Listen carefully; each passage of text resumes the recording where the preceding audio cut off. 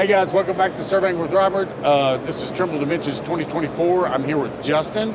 Justin does the mobile mapping, and we have this awesome toy, this Cybertruck with a MX60 mounted on it. So I thought we'd talk to Justin a little bit about,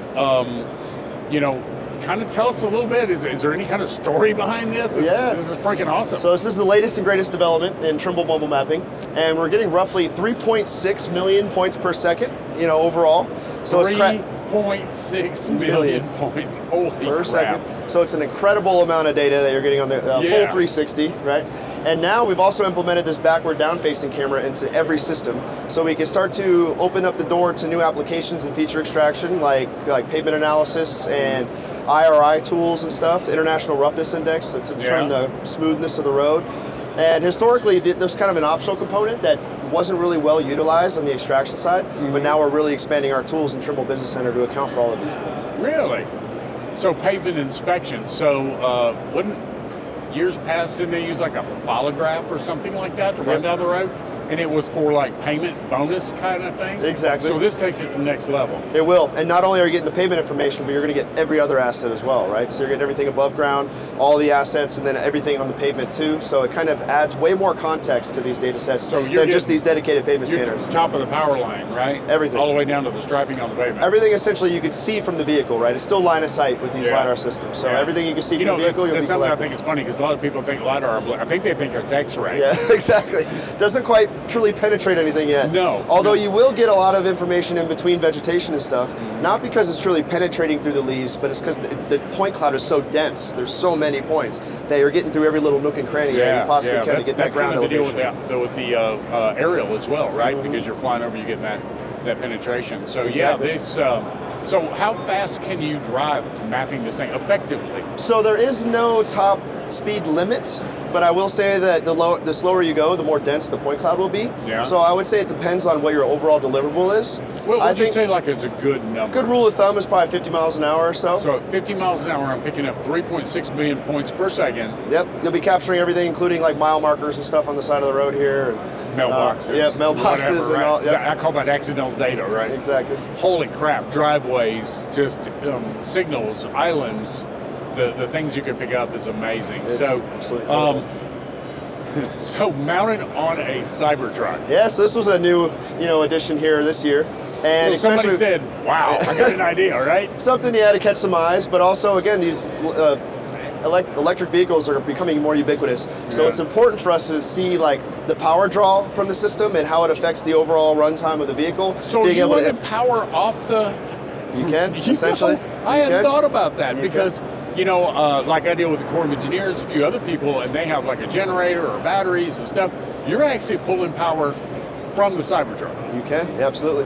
And you can even track it in some of the metrics in the vehicle, how much power it's pulling, how that it affects your overall drive time. Yeah. And you can see it, the Tesla has a big old touchscreen right in the front there, and you can actually operate the MX systems right through that. So you can operate the system. Wait a minute. As long as there's a Wi-Fi connectivity, you can connect up and control this from the touchscreen. Okay. Yep.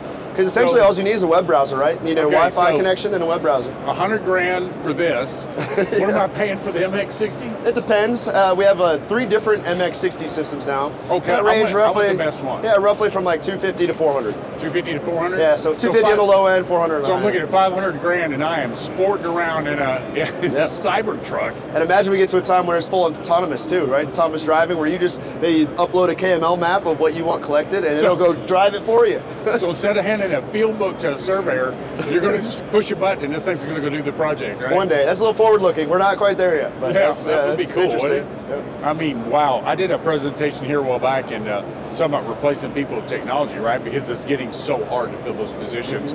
And that was one of the first things that I think it was the second slide I had in PowerPoint was a Tesla robot.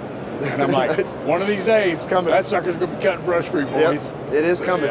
And also, though, it's exciting, too, is this whole data fusion idea, right? Where now this is only a tool for the toolbox. It doesn't quite do everything quite yet. So being able to combine this with static scans, with UAV data, aerial photogrammetry, conventional survey, we can now bring all of this in TBC and start making some analysis and some of this feature extraction based on all of the data, not just mobile mapping, Trimble mobile mapping alone.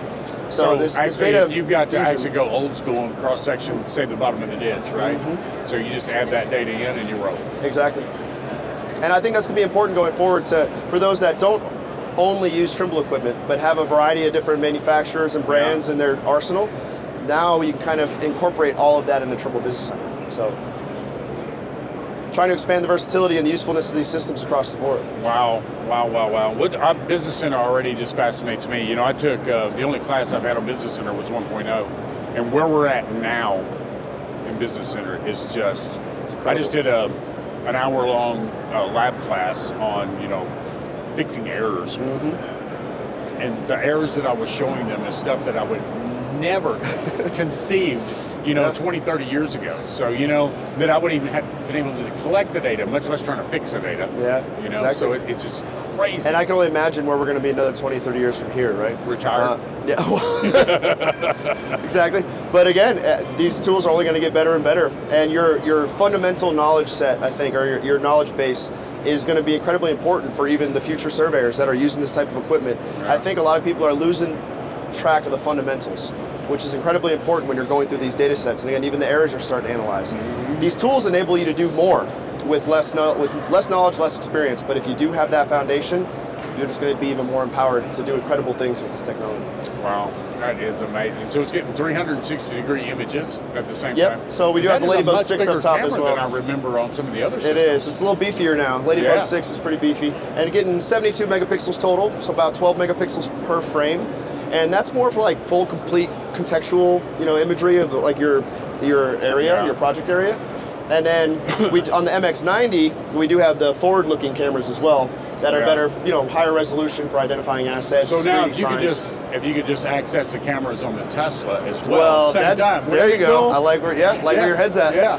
Start to incorporate all these things together, right? All that around it, right? So yeah, that would be awesome. Well, cool. And also one thing I'm pushing for, but also some of our customers are doing on their own, are these third-party, you know, accessories. So higher resolution cameras, thermal imagery, GPR, ground penetrating radar. We worked on the, which one was it? Phase 1 cameras. Yep, exactly. Integrating those. 150 megapixel cameras as an accessory.